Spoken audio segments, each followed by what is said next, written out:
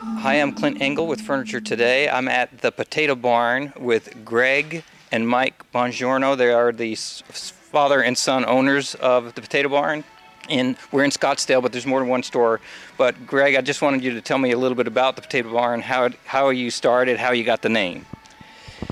The Potato Barn started in 2002, and how we got the name was incidental because it was an old barn that we knew nothing about. We ended up clearing it out through a liquidation of inventory, and as the locals would come through, you saw them reminiscing, looking at the building, the tracks on the floor, and they had mentioned that this is where they worked as teenagers in a potato barn, so the name stuck, and that's how it started. But how does the consumer know to shop the Potato Barn for furniture? Because if I remember right, you say you don't do any advertising. Word of mouth. Okay, and so tell me a little bit about what you're going for in the store, what you offer, who some of your suppliers are, and just your niche. I mean, we've always tried to offer a good value, a good style, a good unique kind of selection of what we do. We do domestic, we do imports. Some of the companies, Bramble and Dovetail and Classic Home, that we do some of our case good importing.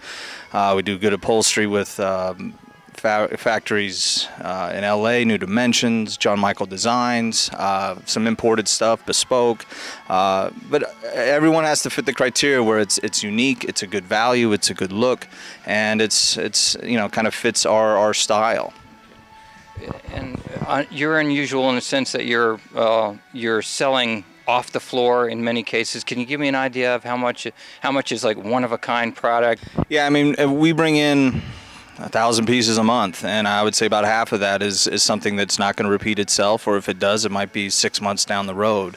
So it's a pretty good 50-50 split of what are staples that are always here or on the way, or versus stuff that you better get it because it's not going to be back. Mike, I think you said this, but maybe Greg, you could speak to it about how you're sort of the anti-retail. What do you mean by that? Well, we try to not be open too much. We're like most stores are always open. We're hardly ever open. So what do you mean? When are you open? Our hours are Wednesday through Saturday, 10 to 6, closed Sunday, Monday, Tuesday. Catch us if you can. So what do you do with all that spare time when you're not open? I think about furniture. I dream. No, we play music. Music is fun. We were at a ball game the other night. Just try to spend a little bit more time away from it. Get rested from when we are here because we leave it all on the floor. Every week. Come Saturday, we're exhausted.